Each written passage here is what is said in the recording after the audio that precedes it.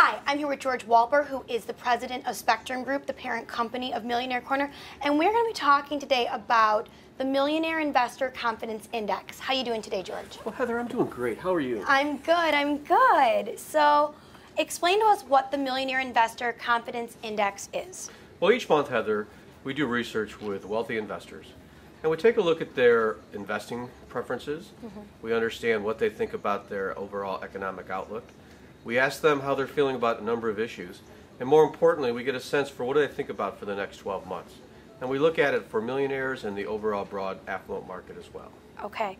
Tell me a little bit about the current levels of the Investor Confidence Index. 2013 has been an interesting year. The markets are at all-time highs. People are feeling generally okay about their overall assets. But this particular month, our index fell dramatically from last month. And last month, it rose to a near record level. So it's quite interesting that investors who have significantly more wealth today than a year ago, and overall the economy is better than a year ago, but they're now starting to feel a little bit uneasy going into 2014.